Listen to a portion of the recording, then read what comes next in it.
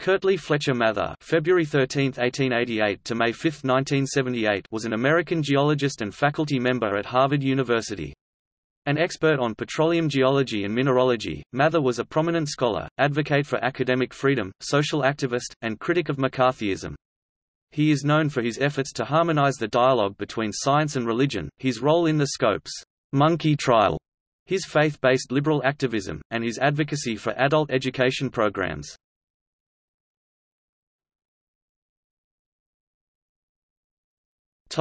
Early life. Kirtley Mather was the second of 6 children born to William Green Mather (1855–1937) and Julia Sabrina King (1860–1938). William Mather was the son of a Baptist minister. Mather is related to Increase and Cotton Mather, well-known New England Puritan ministers. They are all directly descended from Reverend Richard Mather. The family's religious heritage would be significant in forming young Mather's social conscience. Mather was born and grew up in Chicago, Illinois and graduated from South Chicago High School in 1904. After completing his first 2 years of undergraduate studies at the University of Chicago, he transferred to Denison University, where the school had a strong Baptist heritage and his older brother was a student. After graduating from Denison in 1909, he returned to the University of Chicago, where he completed his Ph.D. degree in 1915. Career. As an academic scientist, Mather's areas of expertise were in the fields of petroleum geology and mineralogy. His teaching career began at the University of Arkansas 1911–1914, while he was still in his doctoral program. After completing his graduate studies, he held faculty positions at Queen's University 1915–1918 and Denison University 1918–1924, before beginning a 30-year teaching career at Harvard University in 1924. For a period of time during his tenure at Harvard, he served as chairman of the geology department. In addition to his teaching duties at Harvard, he served as the director of the Harvard Summer School from 1933 through 1938. During his retirement in Albuquerque, he served as a visiting faculty member at the University of New Mexico. Mather was an energetic proponent of readily accessible adult education programs. Although he was associated with an elite university for 30 years, he believed that the interests of democracy were more closely associated with adult literacy and education programs for all citizens. Mather was a highly visible supporter of Dorothy Hewitt and the Boston Center for Adult Education she founded. Mather was entrusted with leadership responsibilities for several national professional organizations. In 1938, he served as the head of the Association of Summer Session Deans and Directors. In 1951, he became a member of the Board of Trustees for Science Service, now known as Society for Science and the Public. He served as board president of the American Association for the Advancement of Science from 1948 to 1956 and the American Academy of Arts and Sciences from 1957 to 1961. For his scholarship in the field of geology, he was awarded the Cullum Geographical Medal in 1965. Additionally, in 1964, for his book The Earth Beneath Us, Mather received the Edison Award for the Best Science Book for Young People and the Book Award of the Geographic Society of Chicago.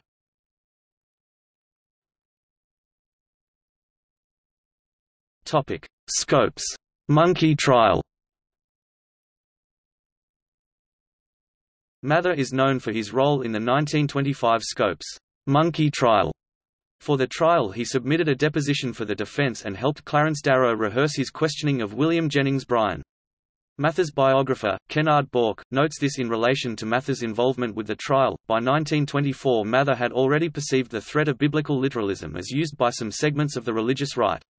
Offended by methods and claims of the anti-evolutionists, he declared that his love of religion, as well as his commitment to science, drove him to oppose William Jennings Bryan and the prosecutors of organic evolution. Links to 2 video interviews with Mather regarding the trial are included in the external links section below.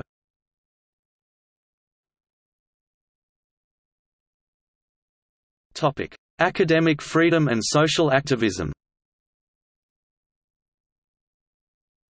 Mather became well known for his commitment to progressive social causes, serving as the first president of Promoting Enduring Peace.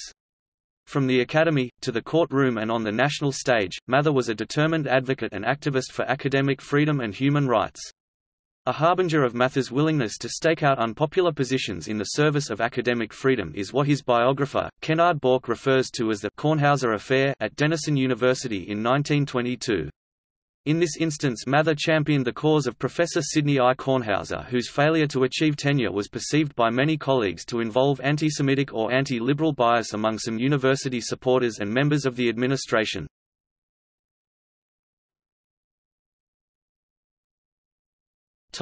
Massachusetts Teacher's Oath. Mather took a leadership role in resisting the Massachusetts Teacher's Oath of 1935. The loyalty oath was adopted by the Massachusetts state legislature and enforced by Harvard President James B. Conant. The entire affair contributed to efforts by Mather and fellow Harvard faculty members like F.O. Mathieson and Max Lerner to form the Cambridge Union of University Teachers, Harvard's chapter of the American Federation of Teachers. In 1937, Mather co-founded the Institute for Propaganda Analysis with Edward A. Filene and Clyde R. Miller. From 1946 to 1949, Mather was chairman of the Massachusetts Civil Liberties Union. He was described by the Harvard Crimson as an outspoken critic of McCarthyism. A measure of the Red Scare price that Mather would pay for his activism is reflected in the April 4, 1949, issue of Life magazine.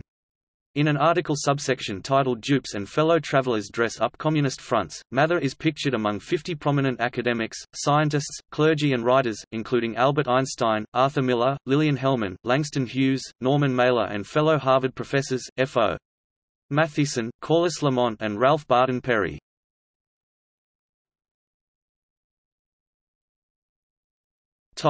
Personal life.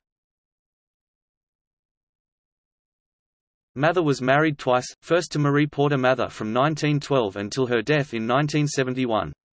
They were parents to three daughters: Florence (1916 to 2006), Julia (1920 to 1986), and Jean.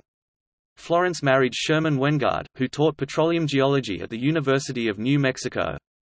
Julia Judy was on the staff at Denison University and married to Leroy Sales, former athletic director at Denison. Jean married Dean W. Sabel. He married Muriel Williams Mather in 1977. They were together until his death. Upon his retirement from Harvard in 1954, he and Marie traveled widely around the world, finally settling in Albuquerque, New Mexico, where he resided until his death at the age of 90. During his retirement years in Albuquerque, he served as a visiting faculty member at the University of New Mexico. Mather died in 1978 in Albuquerque and is buried in Granville, Ohio.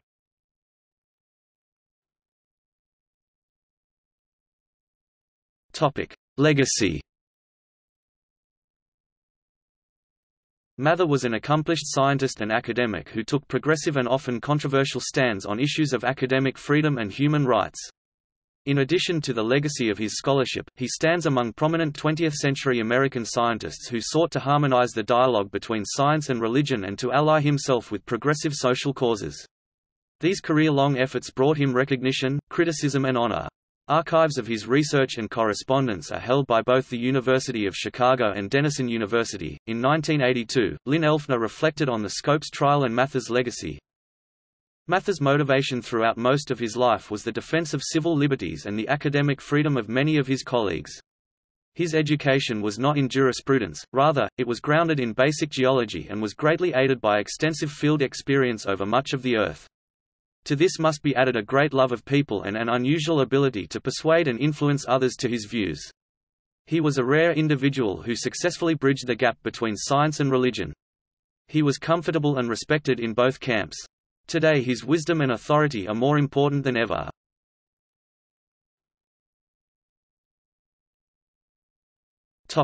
Published works. 1922, Front Ranges of the Andes between Santa Cruz, Bolivia, and Embarcación, Argentina, Geological Society of America Bulletin, v.33, p. 703–764. 1928, Old Mother Earth. 1928, Science in Search of God. 1930, Sons of the Earth. 1932, Physiography and Quaternary Geology of the San Juan Mountains, Colorado with W.W. Atwood, U.S. Geology Survey, Professional Paper 166. 1934, Laboratory Manual of Physical and Historical Geology with C.J. Roy. 1937, Adult Education, A Dynamic for Democracy with Dorothy Hewitt, Appleton Century, New York. 1939, A Sourcebook in Geology, 1400–1900 edited with S. L. Mason, originally published by McGraw-Hill, 1939, subsequently published by Harvard University Press, 1967, ISBN 0674822773. 1944, Enough and to Spare. 1949, Crusade for Life, The John Calvin McNair Lectures, University of North Carolina. 1950, A Laboratory Manual for Geology, I, with C.J. Roy and L.R. Thiesmeyer, Physical Geology. 1952, A Laboratory Manual for Geology, 2, with C.J. Roy, Historical Geology. 1961, The World in Which We Live. 1964, The Earth Beneath Us, photos by Joseph Munch, drawings by Howard Morris, Random House, ISBN 0394422910, translated into French, German, Italian and Dutch, winner of the 1964 Thomas A. Edison Award and the 1964 Book Award of the Geographic Society of Chicago. A revised edition was published in 1975. 1967, A Sourcebook in Geology, 1900–1950, editor, Harvard University Press, 1969, ISBN 0674822757.